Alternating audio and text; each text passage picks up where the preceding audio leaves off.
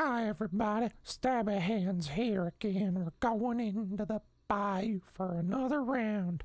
Here's hoping we make some friends. See you soon. Alright everybody, there's been a development. There are two teams at the slaughterhouse. One team outside and one team inside doing the banish. I'm gonna do the standard approach where I run in and try to help the folks outside deal with the campers inside. If we die, we die, but at least we go out in glory. Let's get in there. No time for cowards.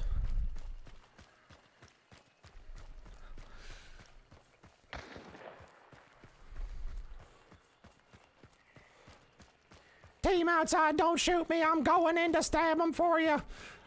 Team outside, leave me alone. I'm gonna get them for you. Don't you worry about nothing. Hi everybody, how you doing in here? I'm here to stab you. Hey step bro, how you doing? Wait a minute. You're a step bro.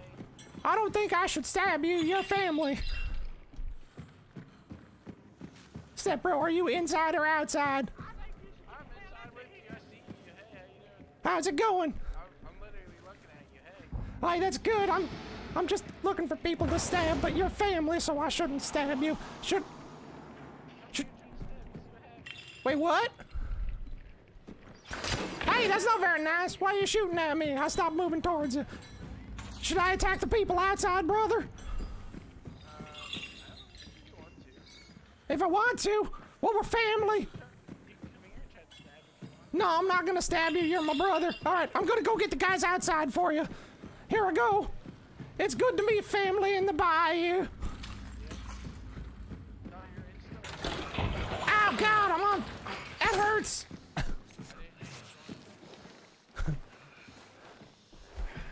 That hurt a lot. I gotta heal for a second.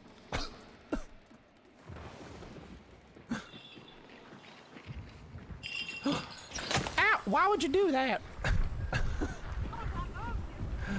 That's a painful kind of love. That wouldn't even be on the hub.